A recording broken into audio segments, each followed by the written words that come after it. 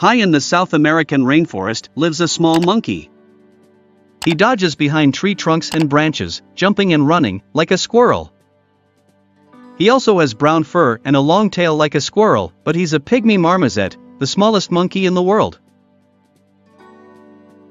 Marmosets and their cousins, tamarins, are some of the smallest primates in existence. An adult pygmy marmoset could fit in the hand of an adult human and weighs as much as a stick of butter.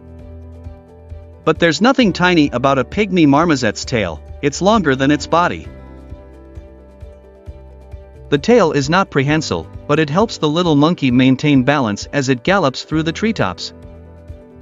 Both male and female pygmy marmosets are orange-brown. Its coat has stripes of brown and black. This coloring gives them good camouflage.